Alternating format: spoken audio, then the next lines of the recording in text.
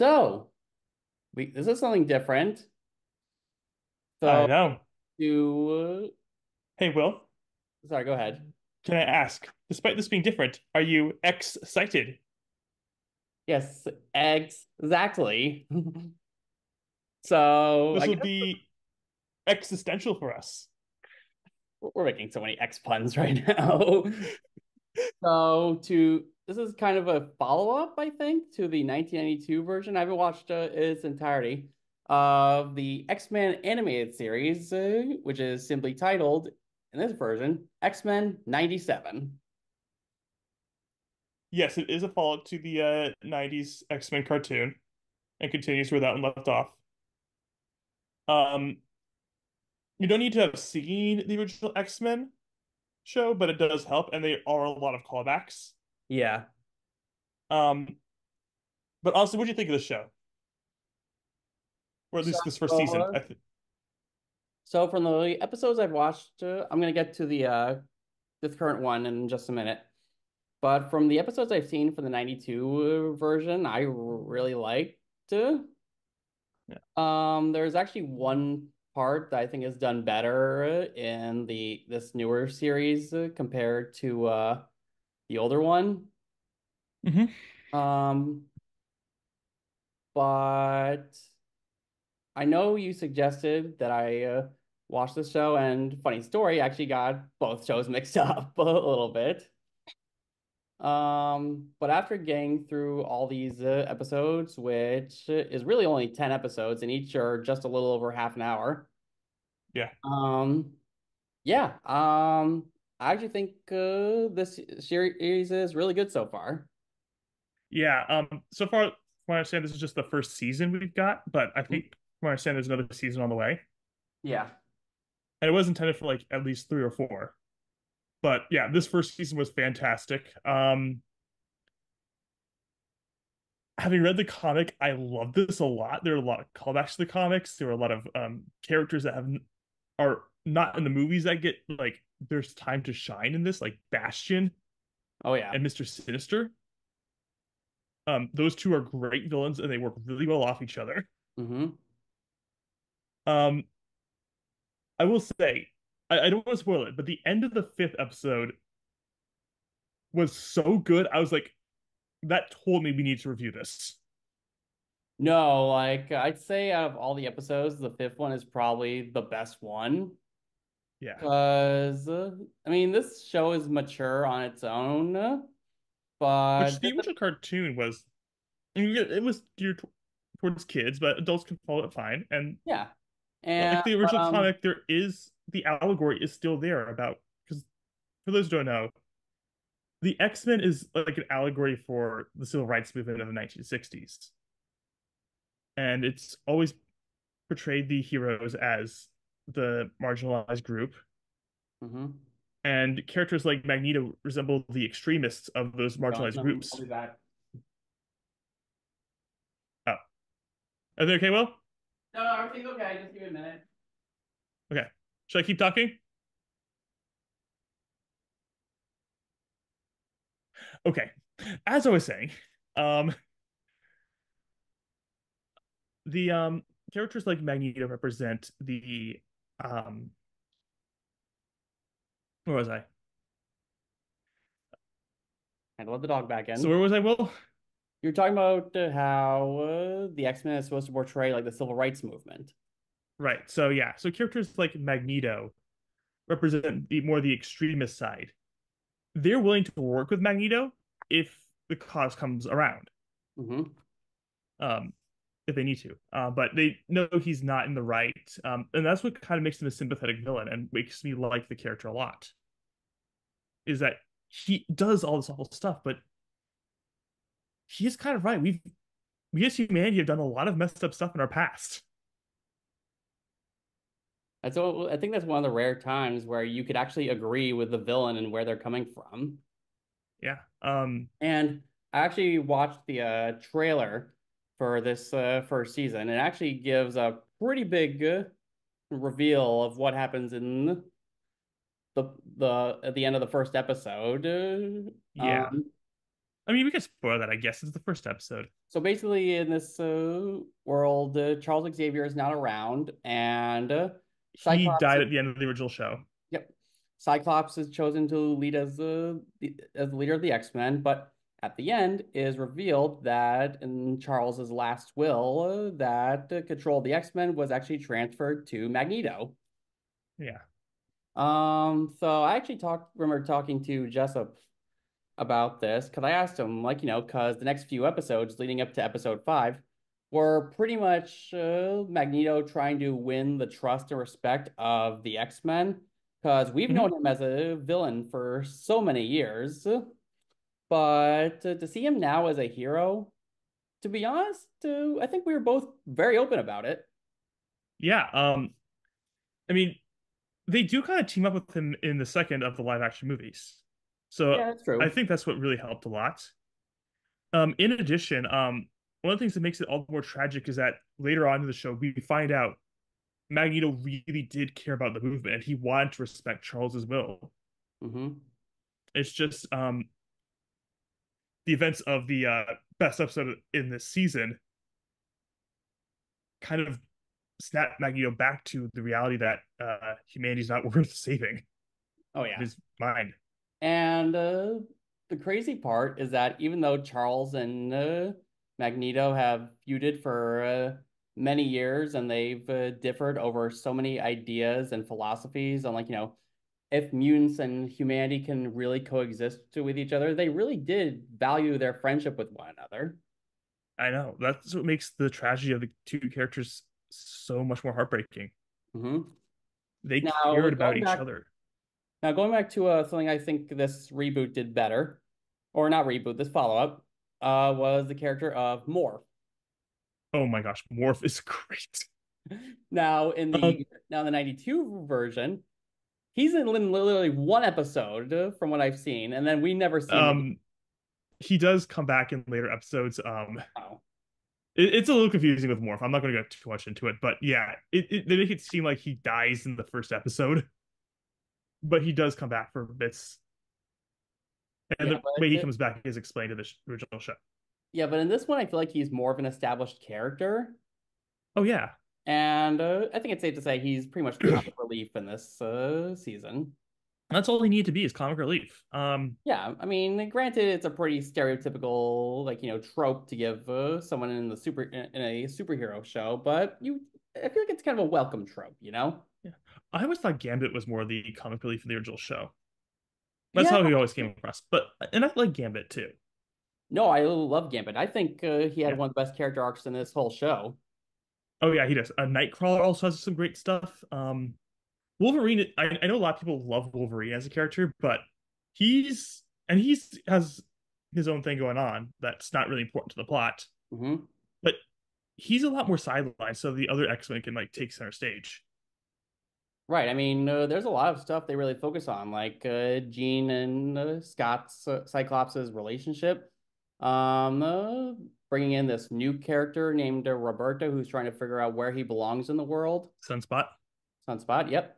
Um, There's actually a love triangle that happens in this uh, show between three characters. I won't say who they are, yeah, but I actually thought that by the time episode five wrapped up, that was executed pretty darn well.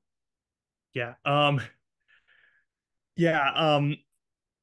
I will admit, there is thing, like a general rule with reading the X-Men comics is that every it's not entirely true, but the saying goes every character has either been with Emma Frost or Wolverine. Yeah. Um, X-Men is basically just the superhero soap opera, but they are a family at heart. Yes. And I feel like when the movie starts off, or I'm so used to us calling us reviewing movies. I'm not used to us reviewing shows, This is but the second show we've done. oh yeah. But the start of the show is pretty typical for a superhero show. It's like they establish the story and setting of where all of this is taking place. There's a conflict that arises. The X-Men have to like band together to try to stop this threat. They take care of it and save the day. But then we realized there's a twist waiting for us at the very end. Hmm. Also, I got another question. What do you think of all the cameos? That was honestly the best. Like, uh, I know they weren't going to probably going to do much of anything, but like one specific cameo that encounters Rogue actually did catch me by surprise. Also, having Worf kind of change into some of those characters too kind of helped as well.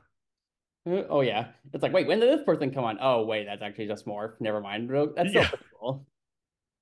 yeah. Also, it gives us the more shapeshifting gives us the best cameo ever, in my opinion. Yes. Um, let's see. What else can we talk about? I feel like after episode five, it's pretty much just the X-Men trying to figure out, like, who's trying to start a war between the mutants and humans. And while I say the last couple episodes were really, really good, I feel like just the weight from episode five was just really hard to match? Yeah, well, you were watching them. I went back and binged them all, um, again, like second time, Hmm. and yeah, I agree to an extent. A lot of the themes are like really powerful in those later episodes, but it's just like episode five was just so big, especially at the end of that episode. Um, I am kind of scared to like we might accidentally have spoiled it unintentionally. Well, let's see. I think this show came out around March, so I think a good chunk of people might have already seen this Yeah, show. yeah, But I think we're still going to respect the people who haven't seen it yet and try to keep this review spoiler free. yeah. I just don't know what you can talk about with episode five without spoiling it, because so much happens to that episode. Oh yeah. Um, Um, I will admit I teared up on my second time viewing that episode. yeah. Yeah, I got a little teary. No, because not only did that episode give us like a bunch of characters that we've all seen before, like Nightcrawler, Blob, and Emma Frost, and all those different people, especially with a another big X-Men character who we've only seen in literally one of the theatrical movies. I won't say who it is, but let's just say he looks pretty good teaming up with a wisecracking merc with a mouth. And I think Josh Brolin would look good playing him. Well, yeah. Did you know anything about the character's backstory? About Cable, Yeah. I do know, like, who his family is, and I know Okay. he goes to the future. Yeah. But that's kind of the most I get from him, to be honest. Yeah. Yeah. No, he's got this whole thing in the comics. I do love him as a character. Like, No, I think he's a very interesting character. Imagine if we ever got Deadpool in this show. actually, Deadpool makes a cameo in the original show. Does he actually? Oh, now I'm gonna have Yeah. to watch the rest of this. He The doesn't night. say a line though. What? He doesn't say a line. He doesn't say Oh, anything. really? Yeah. It's more just like a Wolverine having a flashback and briefly remembering him. If I remember that episode correctly, it's been a while since I've seen that episode. Okay. So it's either that or it was like a hologram. It actually wasn't him. It might have been Morph at one point. I think it was Morph. I don't remember that episode very well. I just know he has a brief cameo where he just briefly shows up for like a second. And Okay. keep in mind, at this time, because this was in the 90s, Deadpool made his comic debut in 1992. Yeah. So he was still a very new character. They didn't know what they were doing with him yet. They just threw him in as a cameo. I mean, to be fair, when they first tried him in X-Men Origins Wolverine, that was a pretty big miss, to say the least. That is true. Um, I think the only other medium I had seen him in at that point was Ultimate Alliance. Did you ever Oh play? yeah. Do you remember this? I do. I haven't played them in a while, to be honest. Yeah, yeah, I have the first two on my PlayStation. Okay. PS2. So the the lamer versions, but what can you do? Yeah, exactly. Literally Um, the first Ultimate Alliance is the second Ultimate Alliance is just a completely different game on the PS2. I Same basic story, just different stuff. I just remembered.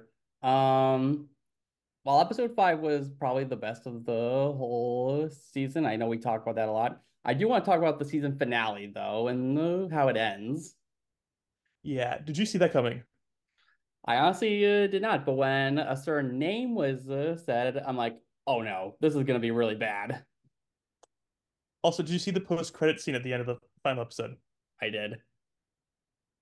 Yeah, I missed that the first time I watched the whole sh season. I caught it my second time viewing it, made sure to get it. Yeah.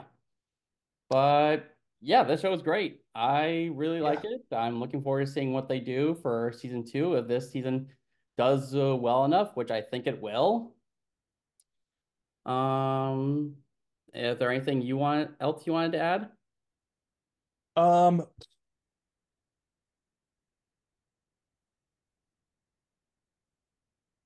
there's a lot I could add. I just don't know what you'd want me to say about it because I know some of the stuff is topics you don't want to get into because there's a lot of like behind the scenes stuff that happened.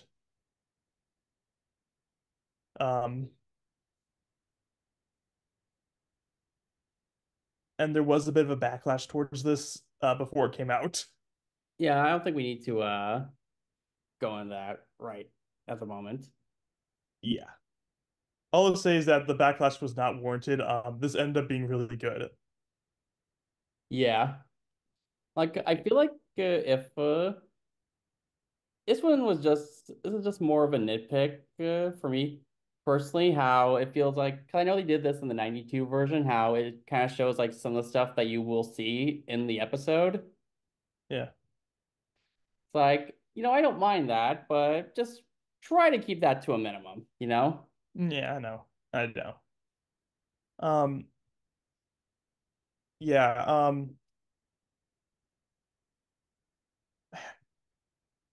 Yeah, the show is just really good. We really like it. yeah. All right. Until next time. So I actually Oh, haven't decided what we're gonna do for the next review, but I'm coming up with some ideas. okay. But I'll tell Jessup on what we're doing later on once I officially figure out, because I'm gonna be starting camp soon. That's gonna take up a good chunk of time, but I'm sure I'll figure something out. Yeah. All right. Until next time. I don't know what other lines I have. What lines I could More of Smash! more smart. Yeah, exactly. To me, Well, that was my favorite cameo my of him. X-Men.